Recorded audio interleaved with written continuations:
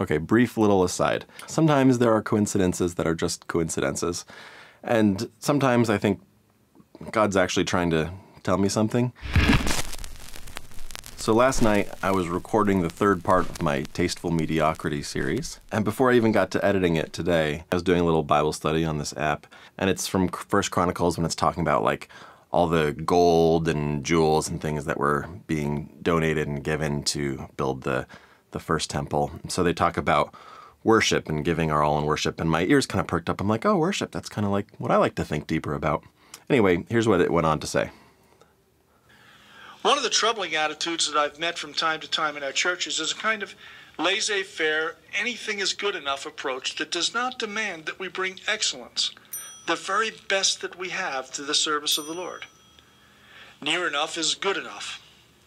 Too many times, in too many places, we are willing to bring mediocrity to our worship of God.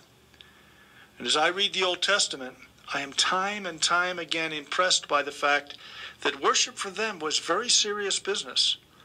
And just as David said, I will not offer to God a sacrifice that cost me nothing, so in worship they would be satisfied with nothing less than the very best that they had.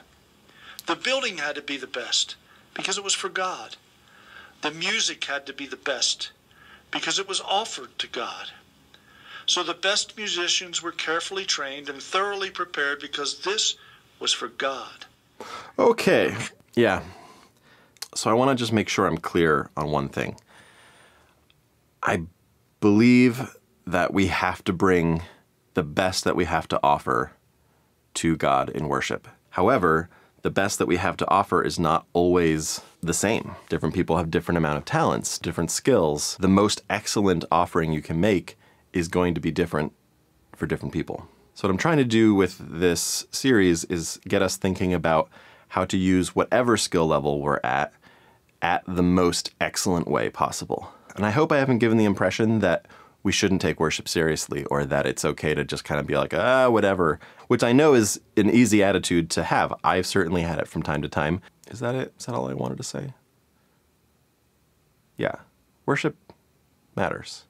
Do it with excellence, but that doesn't mean you have to be the most excellent person to do it. Okay, I think that's all I wanted to say. Ciao.